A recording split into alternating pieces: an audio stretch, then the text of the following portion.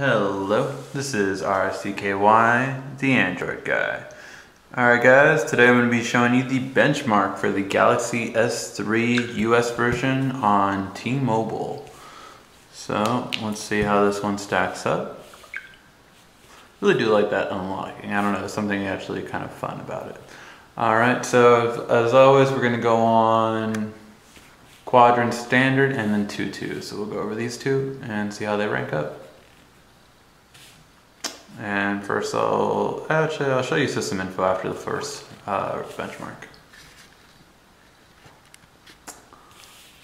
Alright.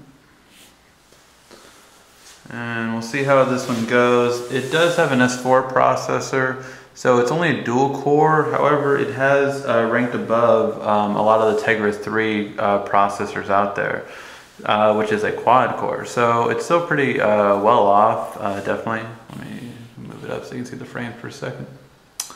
And definitely has stood against other competitors. The main thing is that it should probably kill in the memory section because it is the only device probably on these benchmark tests that does have 2 gigs of RAM. So it'll probably be better than anything else when it comes to benchmarks. On RAM, of course.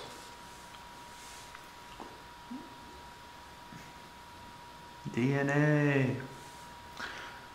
And just to reiterate, while these tests are going, I just want to let you guys, remind you guys that if you do have anything you want to see on this device, definitely let me know, okay?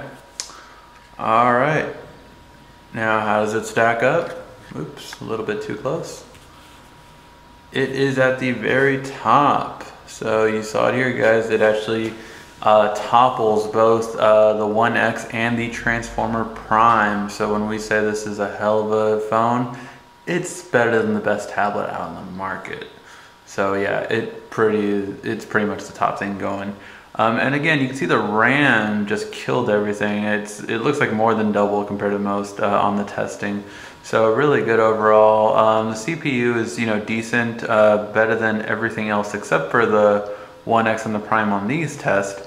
And everything else is just moved really well along. So that's it. Now let me show you the system info because I know a lot of you guys asked me about that. So let me zoom out a little bit just so you can see. And there's the CPU. Of course, it's ARM version 7 and the insane amount of memory.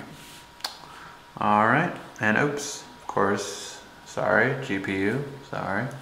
And definitely, really good resolution, frame rate, everything. And there you are. All right. Now let's check out the N22. Bunny rabbit.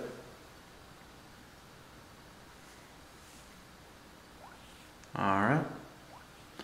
And let's start this test. 2.2 generally takes a little bit longer sometimes, but we'll see how long it takes.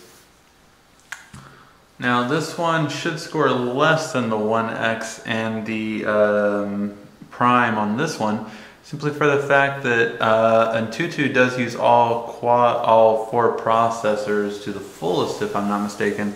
So generally it will score higher than a dual core just for that reason, of course. It'll be interesting to see how much the memory helps it out, but we'll see how it compares to the Prime and the 1X. The 1X on this, of course, is the international version on the benchmark test, not the US version, which is a lot slower. When it comes to benchmark test, again, not necessarily slower a phone because the 1X is really fast.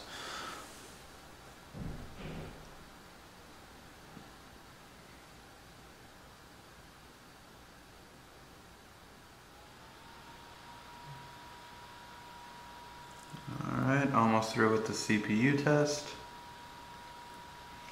And of course, everyone's favorite part of this is the bouncing androids. We all love the bouncing androids. We've discussed this before. Bouncing androids are awesome.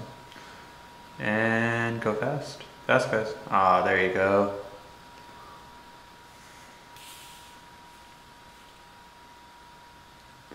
Let me zoom out a little bit for you guys.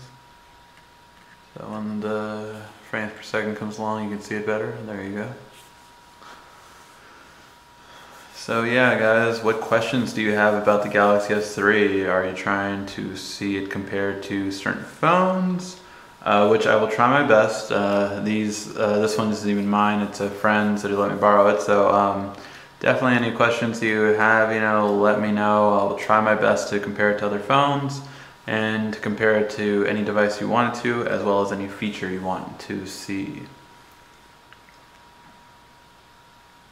And it's going through these frames really well off, as you can see here. No lag or anything when it comes to the graphics. Which of course I will be doing a gaming review. I know that's one of the things you guys are anxious for. There will be a gaming review. It will come shortly, don't worry.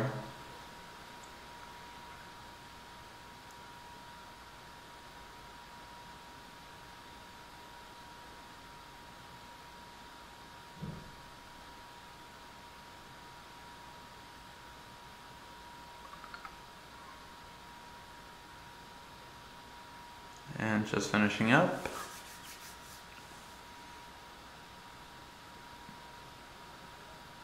It's funny that the SD is one of the longest tests.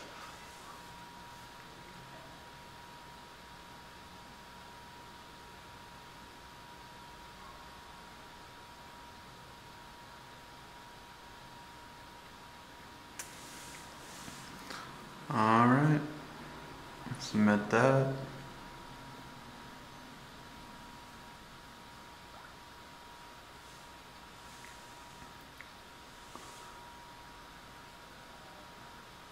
And now let's check it out.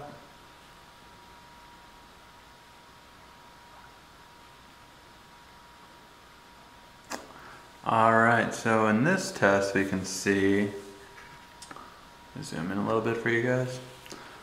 So on this test we can see the device scored above the Note, the Nexus, the S2, and everything else, but it did not score above the Prime by far. So again, one of the things that this test does is, I believe it does just use the full quad core, so that's why that part is so huge in comparison, which is the CPU. So just definitely compare it, just definitely a difference in between the two. Other than that, really good overall score, definitely better than any phone. And of course on Quadrant destroyed the Prime and the 1X. So really good overall. And definitely tells you pretty much everything you need to know. If you guys have any other questions, definitely let me know.